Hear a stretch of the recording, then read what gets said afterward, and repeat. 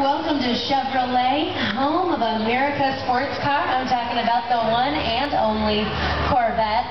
And by now you guys have seen the pictures, but nothing comes close to seeing the 7th generation of an automotive icon in the flesh.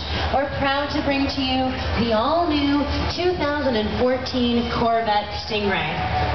Since 1953, the Corvette has been setting and raising the bar for attainable performance, and this 7th generation only sees us continuing that legacy. This represents the return of the Stingray name, and only a Corvette with the perfect balance of performance, technology, and design earns the right to wear that prestigious badge. Since 1963, when the original Stingray came out, it was absolutely leapfrogging the competition's current design. And this 2014 Stingray continues on in that tradition with a design that is anything but what the current industry is going for, with the look that's retro and what was. This design is futuristic, dramatic, radical even. It is the antithesis of complacency, the enemy of the same. An enemy of the same is our mantra. You'll see it on some of our marketing materials, and it is what we kept in mind when redesigning every single element of the 2014 Stingray. There are literally only 2 carryover parts on this entire vehicle from the C6. A latch and a filter, and that is it. Everything else is all new. And with the winningest team in ALMS history, we knew just who to turn to when it came for advice regarding weight savings, aerodynamics, and performance-based design. You're going to notice a generous use of lightweight materials. We've got an all-carbon fiber hood. We've got a carbon fiber removable rooftop, carbon nano underbody components, an all-aluminum frame, a world-class power-to-weight ratio, and 50-50 weight distribution. And we like to stress to you guys that the Stingray is the standard Corvette for 2014. So everything that you hear me discuss is available on our standard Corvette. Now, when I talked about that all-new frame, I like to mention that this is the North American debut of the convertible version of the Stingray. And this new frame is 99 pounds lighter than our previous frame, but it's also 57% stiffer. And because open-air driving is a huge part of Corvette's legacy, considering that the 1953 Corvette was a true roadster, when we went into redesigning Corvette and developing this 7th generation, we absolutely knew that a convertible was on the books. So rather than create a lovely coupe and then figure out a way to chop the top and make it structurally sound, we knew from the get-go we were producing a convertible, and so we built that aluminum frame with a convertible in mind. And what that means is there are literally no structural modifications to accommodate the convertible top.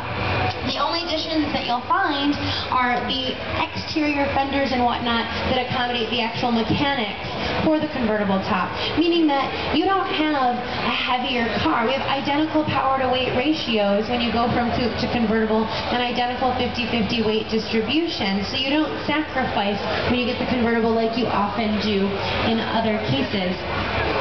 Now, on the exterior, you're going to notice the all-new body lines. Out back, one of the most dramatic changes is our new dual-element tail lamp that you'll see back here.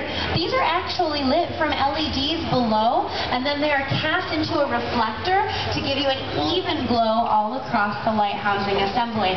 Up front, you're going to see our new headlamps. Those are xenon with accents of LEDs. And then we've got something kind of special for you under the hood. We've got our all-new 5th generation small block. It's the 3rd generation of our LT1. It's a 6.2-liter engine, and I know that displacement might sound familiar to some of you guys, but this is an all-new architecture. The engine was developed specifically for use in the Corvette, and we've put a ton of time into every single element of it. Aluminum block, aluminum heads. The majority of the man-hours that went into developing this engine went into the topography of the actual piston head and the angle of the injectors and the spark plugs. Every single thing was thought through so very thoroughly. And we're expecting this LT1 to produce 450 horsepower and 450 pound-feet of torque. The reason we say it's expecting is because we have not finalized SAE numbers yet.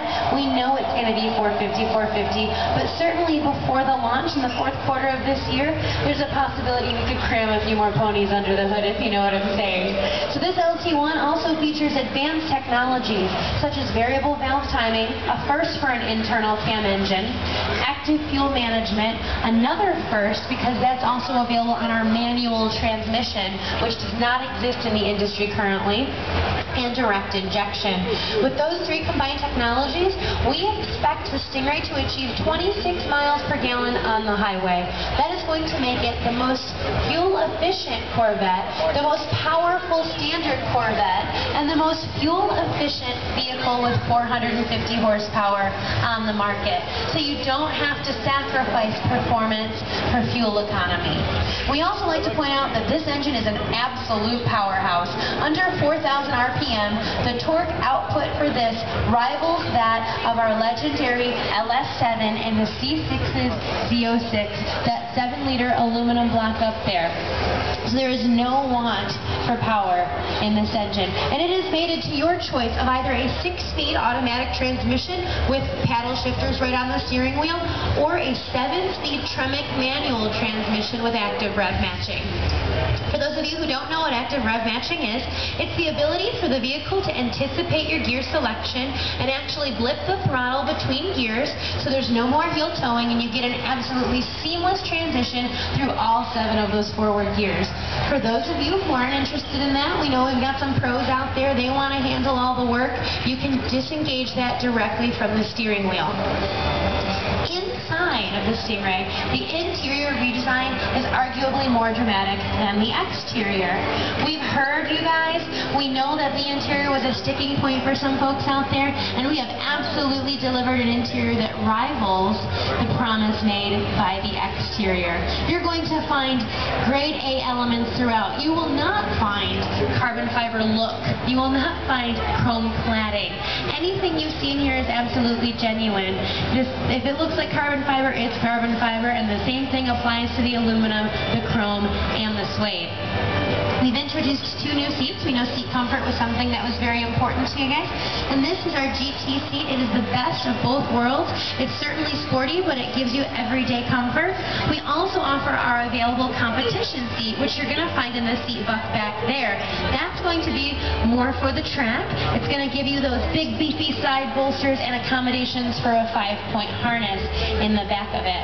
You'll notice we have a smaller steering wheel now for a more dynamic driving experience and better response when it comes to steering maneuvers. And then we've got dual 8-inch configurable screens, one in your center stack and one in your instrument cluster. The one in the center stack is going to be where you find your MyLink infotainment system. It'll give you instant access to contacts, media, music, and more. And the one in your instrument cluster is going to give you all your vehicle-related information, and you can toggle through various items there. We also offer our legendary heads-up display, which will give you the ability to look at various vehicle attributes right in the reflection on your windshield. Now, how many of you guys spent any time at Monticello, Atco, or Lime Rock? Because if you do, you're going to want to pay attention to this knob right here on our center console. That's our drive mode selector. We offer 5 different drive modes: Sport, Eco, Weather, Touring, and Track. And those drive modes are going to affect 12 different vehicle attributes. We're talking everything from your traction control, to your StabiliTrak, to your intake, to your throttle, your intake, to your shift points, to your steering, to the stiffness of your suspension with the MRC. Those are all going to be changed based on what mode you put the vehicle in to have the perfect setting for whatever performance situation you find yourself in. So let's say you're driving to Monticello. Well, you're normally going to keep it in tour mode, but why not switch it over to Eco to maximize fuel economy on the way there? That's going to keep you in 4-cylinder mode as often as possible. When you jam on the accelerator, you're still going to get all 8 cylinders, but it's going to wait till the last minute to start kicking those in for you to maximize fuel economy. But when you get on track, flip that baby over to track mode for the stiffest ascension setting, all 8 cylinders, and everything you need to absolutely dominate, because that's what Corvette is all about, the best of both worlds. Now, we offer our Z51 package. In addition, that's available on all 3 trim levels of the Stingray, and that's going to give you the functional exterior vents and extractors that you see here. Again, everything that you see is absolutely functional. Up front, this vent here, it's not a traditional ram air. It's actually an outlet for the air that's sucked in through the air dam in the front. And the idea is that it comes in here, and it certainly does some cooling in your engine compartment, but it actually reduces front-end lift when cornering and accelerating. Out back on the rear quarter panel, those 2 vents, one cools your rear-mounted transaxle, and the other one cools your rear differential, and those exit out near the tail lights.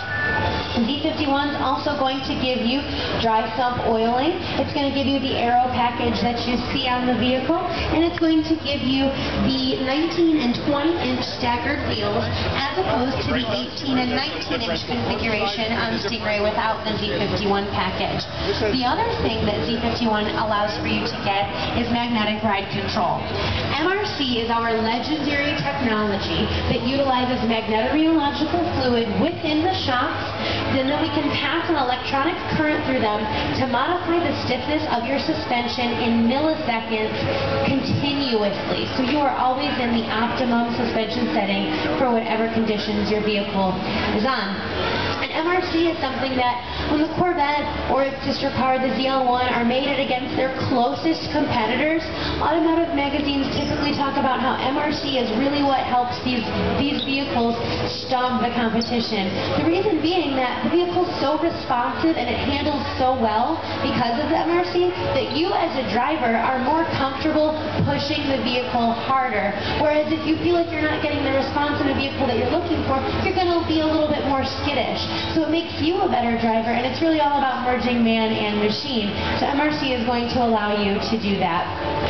Now, if you have the ability to go from 0 to 60 in under 4 seconds, you're going to want to stop fast, and Brembo brakes with 4-piston calipers all the way around are going to have you covered. Now, I know you guys still have some lingering questions, and the big one is price. When it comes to price, we haven't released pricing on the C7 yet. The only thing we've gone so far as to say is that if you can afford a present C6, we would expect that you would be able to afford a C7. This is the standard Corvette, again, I want to point out. So keep that in mind. It might be a bit more because of all of the new technology, but not so much more that it alienates our present buyer. When it comes to release date, the coupe is going to go into production at the end of the 3rd quarter, and it'll be out in the 4th quarter of this year. The convertible is scheduled to go into production by the 4th quarter and be out shortly thereafter. So guys, thanks so much for talking to me. My name is Heather. If you have any additional questions, make sure you take some time to view what we brought out for you today, because when we were coming to New York City, we knew that nothing less than the best would impress you guys.